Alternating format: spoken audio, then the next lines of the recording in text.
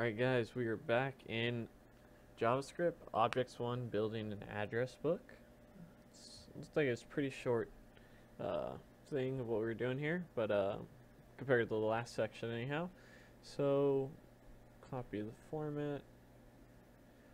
And so they have an object called Bob here. And we basically want to get Bob's last name and email. So, just call the object. Then the parameter we want, and we'll go last name. And then same thing here, the object followed by the parameter, and we want email, and then when we save and submit we should get all three. Next up, we still have our Bob object here. We want to create an object called Mary.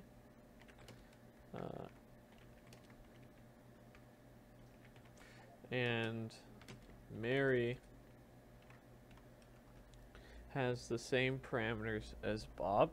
So her first name is Mary.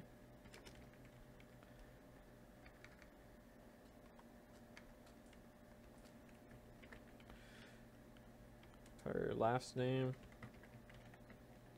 is Johnson. Her phone number is also a string, so make sure you use quotes for this. It's 650-888-888. And finally, her email is mary.johnson@example.com. And now we're going to create an array called contacts. So var contacts equals bracket, put our semicolon at the end there. In here, put Bob as index 1 and Mary as index 2. So we got Bob, comma, Mary. And then write a console log statement that prints out Mary's phone number. So console.log, and then same as previous example, Mary.phone number. And I believe that should be good to go. So there's her phone number. Cool.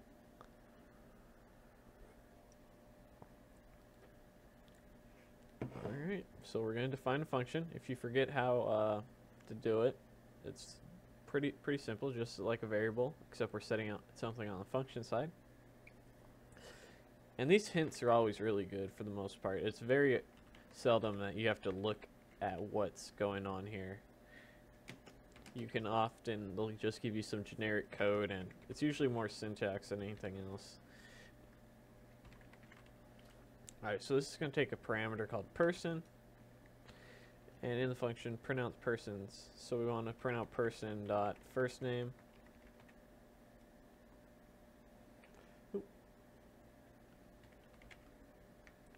Console.log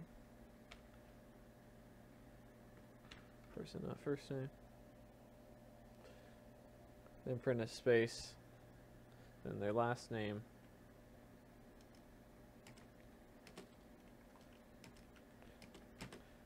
And that should be good, so we're going to do person.last name. Call the print person function to print out the first.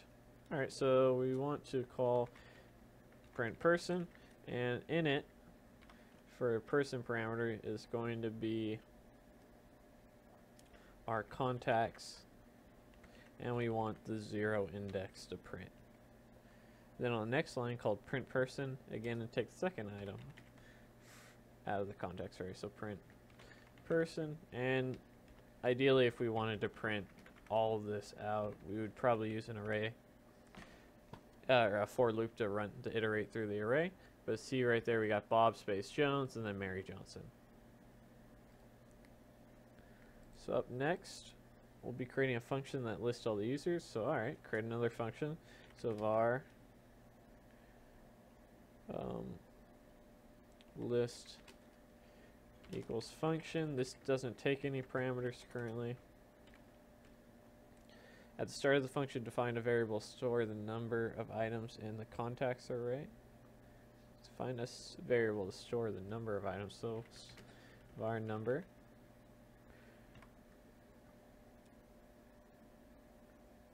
I'll call it contacts length. So var contacts length.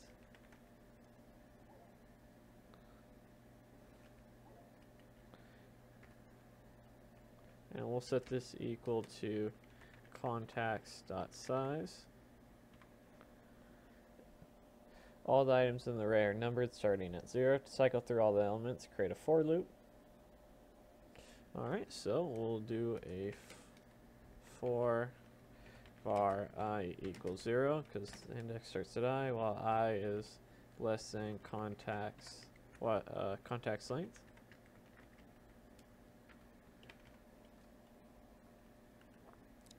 And then I plus plus. And then in here, we do some stuff. So let's see here.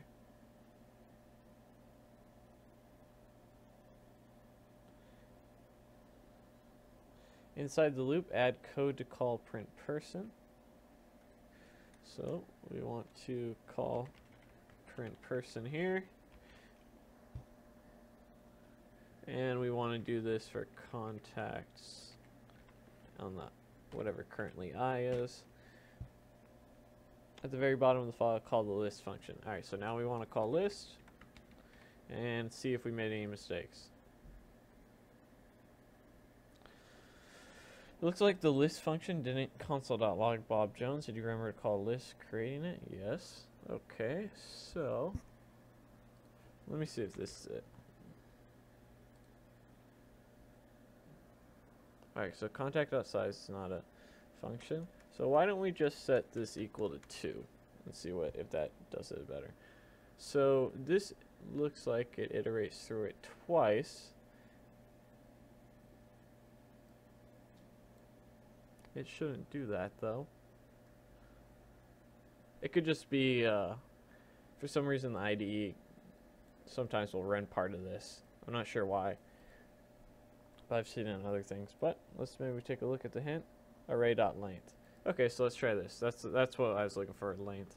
So we have contacts.length. And let's go ahead and submit that one more time. It's still the same thing. Alright, so it seems to be working just fine. Alright. Create a function called search. So var search equals function. That takes a parameter called last name, so this is going to take last name. Leave the list function alone. So we're creating our search function. It takes in the parameter last name. We're not going to mess with the list function. Like the last exercise, to find a variable, store the number of items in the array in it. So we'll just call it var contacts.length, contacts length rather, and this is equal to contacts.length.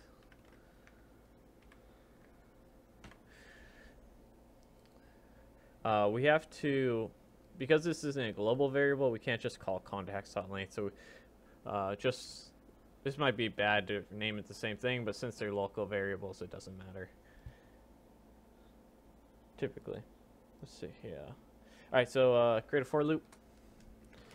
For start at I for this one, var I equals 0. I is less than contacts length. I plus plus.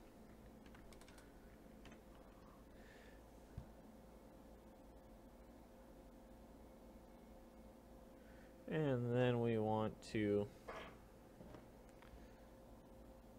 printing out every item in the array, add an if statement that checks to see if the last name property of the object is equal to the last name.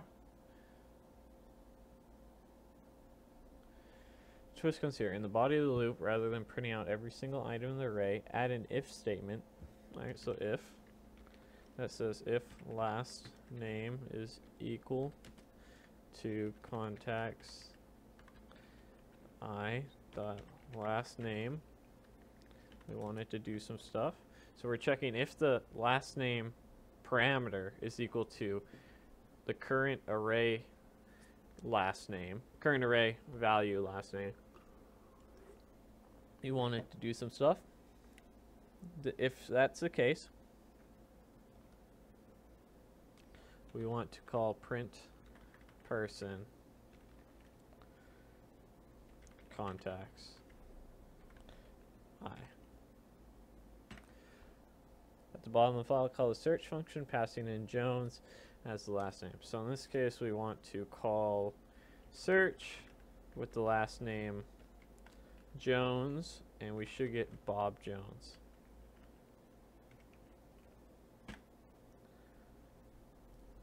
So there you go, Bob Jones. Good to go. Alright, so next create a function called add. So let's go ahead and create a function here called var add equals function with the parameters. So this is going to take all the parameters: first name, last name, email, phone number,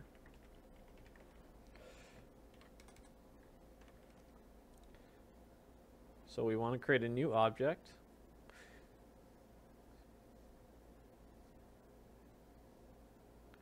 In this function, you want to create a new object like Bob. So var, and we'll call this first name. Add this new object to the contacts array. So var, how do we want to name it? Let's see here. Do they give us a name? Let's just call it first name and see if it will actually supplement that in. So if our first name value is Dylan, it should come, its value should be Dylan still. So our first name equals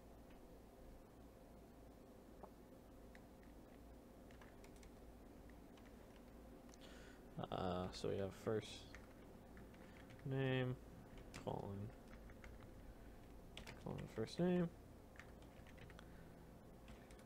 last name colon last name, email colon email, and then we have phone number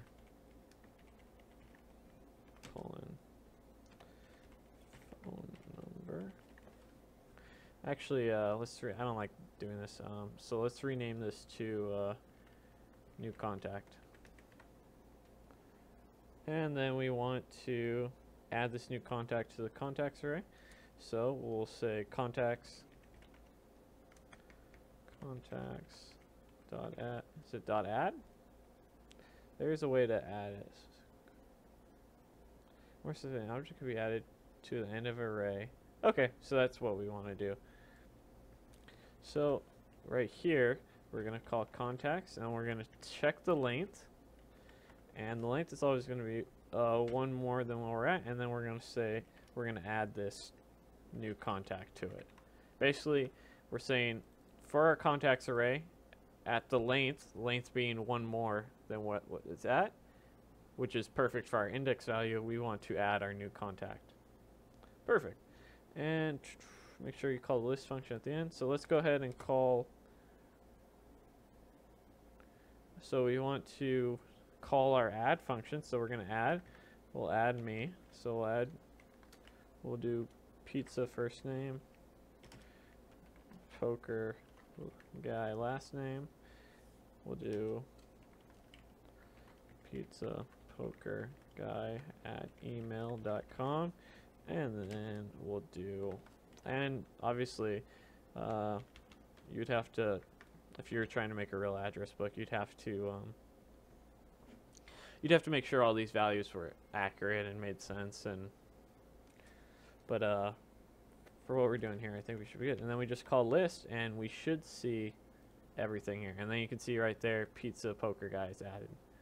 So we just finished the building an address book. We're almost done with the JavaScript section. Up next, we're going to be doing more object-oriented programming, And we have about 2 sections left. I'll see you guys next video, and as always, anything constructive is always appreciated. See you next video.